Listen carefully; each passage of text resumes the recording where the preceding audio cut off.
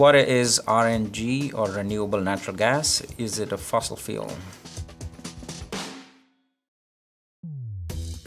That's a good question.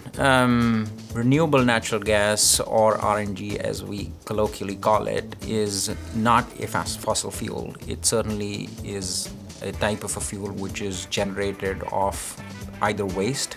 Waste could be any type. It could be food waste, it could be animal waste, it could be chicken feed, whatever different kinds of waste it is, manure, all sorts of things. Think of it as a big cauldron which has been put on all of those waste products, and they're going to release methane gas into the atmosphere.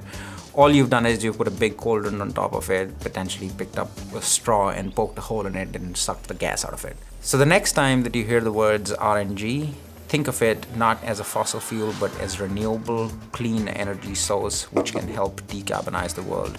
And that is the reason why we are super excited about RNG and the potential it brings across in our automotive and trucking industry.